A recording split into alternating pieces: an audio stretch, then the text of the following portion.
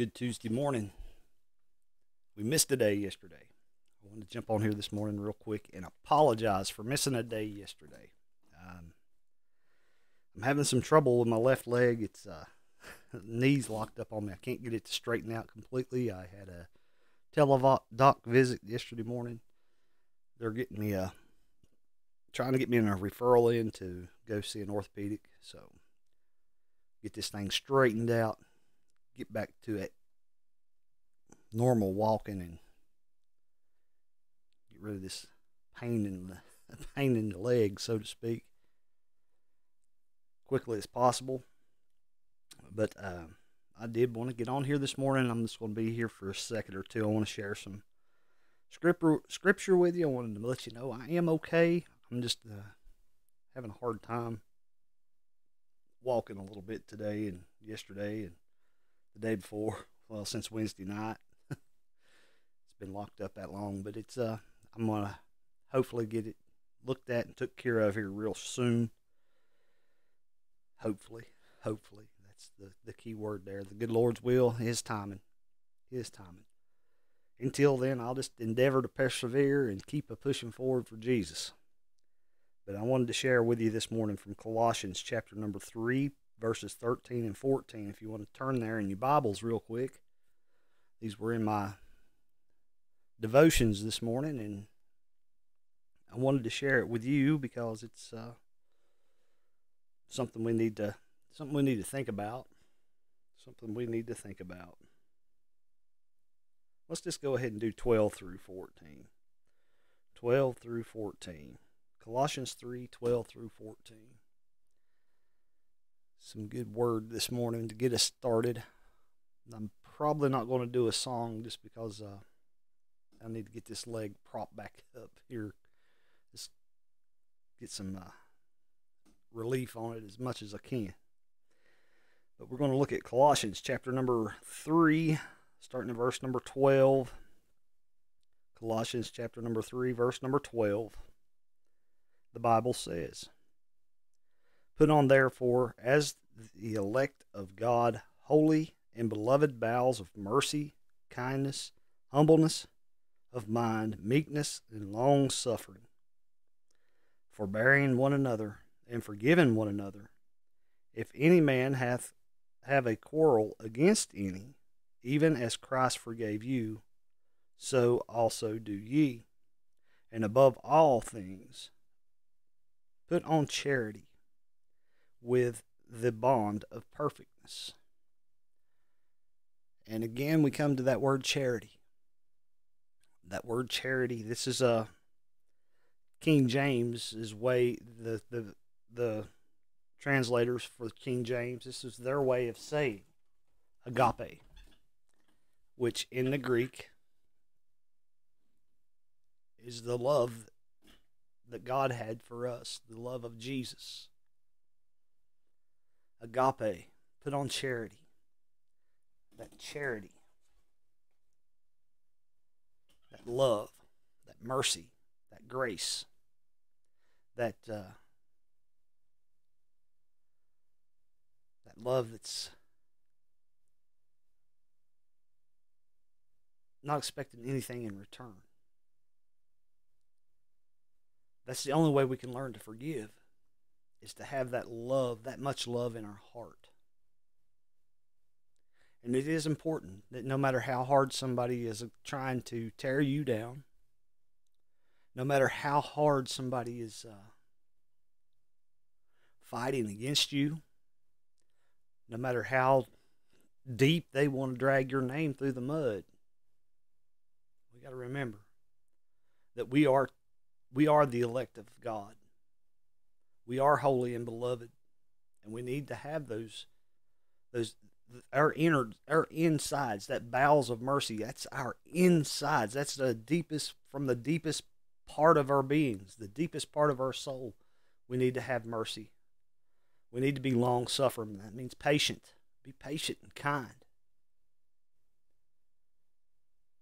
And always, that forbearing, that means lifting each other up. That means to set an example. To be loving and kind towards them, accepting no matter who they are, no matter what they've done, no matter where they've been, loving them and accepting them. You don't have to accept their sin. You don't have to put up with their sin.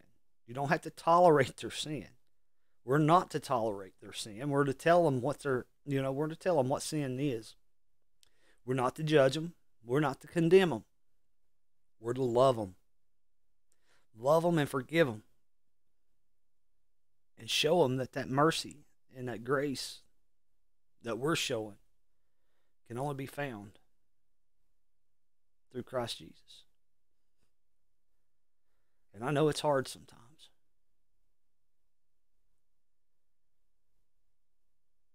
It's hard.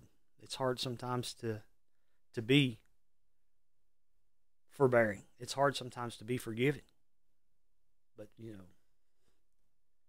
how are we going to be forgiven if we can't forgive? So let's take the time and go out of our way if we have to be forgiven. Because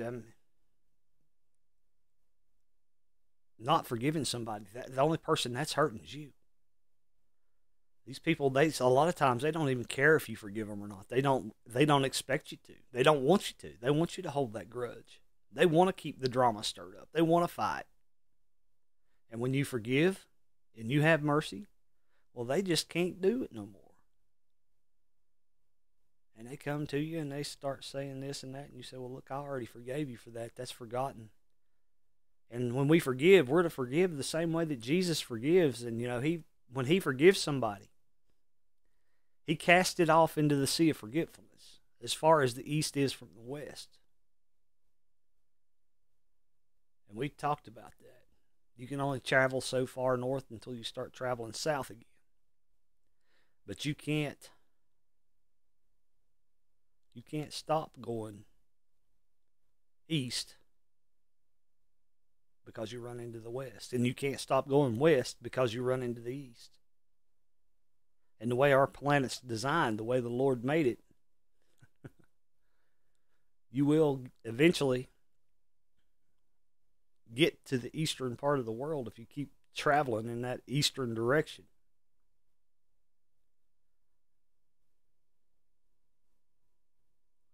But that's the way the Lord does things.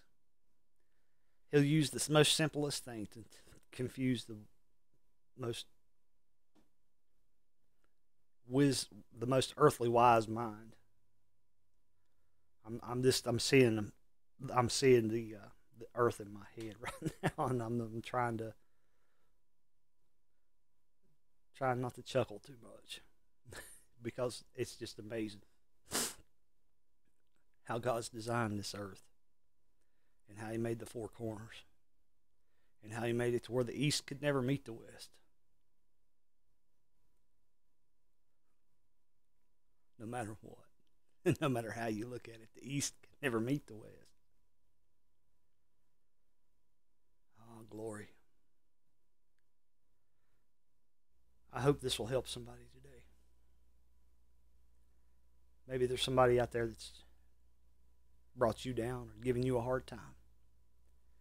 Somebody that's talking bad about you. Somebody that's trying to hurt you. Instead of being angry at them, instead of holding a grudge against them, forgive them and pray for them. I'll tell you, the best thing you can do is to pray God will convict them. And there's no sin against praying that they can't sleep until they find peace with Jesus. As a matter of fact, we're encouraged to pray those kinds of prayers, that convicting power of the Holy Ghost would fall on them to the point that they can't rest until they find Jesus. I think that there needs to be more of those prayers said. That if you really love somebody enough, you'll want them to go to heaven, and you'll pray for them to see Jesus. That their deceived eyes would have the scales knocked off of them, that their plugged ears would be unstopped, and that they would hear the word, and that they would see the love of Jesus and come to know him. Not for us, but to glorify the Father and to build up the kingdom of heaven and to do the thing that God told Jesus to tell us to do, go out and make more disciples. So as you go about your day today, maybe this is a warning for somebody that something's getting ready to come up on you, that somebody's going to come up against you, and instead of being mad at them, instead of holding a grudge against them, just look them right in the eye while they're in the process of putting you down and say, you know, I forgive you and I love you. But more importantly, Jesus loves you and is willing to forgive you. And he's not just going to forgive you for what you're doing to me, but he's going to forgive you for everything if you'll just come to know him. Even when somebody's trying to argue with us, we have the opportunity to introduce them to Jesus Christ. That's really the best time to show them the love of Jesus. When they're trying to put you down, when they're trying to insult you, when they're trying to hurt you. Because they done that to our Lord and Savior. They hated him so much that they would ridicule him. They would try to catch him in confusing questions. But the Master, Rabbi, Jesus, his wisdom was far greater than anyone who ever walked this earth. He was more wise than Solomon because that's where Solomon's wisdom came from. And the most wise thing he ever did was just to love people. He never stopped loving them. He loved those Pharisees that loved to put him down. He loved them. He loved them so much that he spread his arms out on a cross and died for them. And was even in the process of the crucifixion, he said, "Forgive them, Father, for they know not what they do."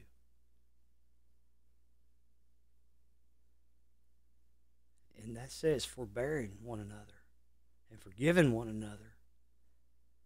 If any man have a quarrel against any, even as Christ forgave you, so also do ye. Jesus on the cross, forgiving the very ones that were crucifying him, that were nailing him to the cross, that were fulfilling the scriptures.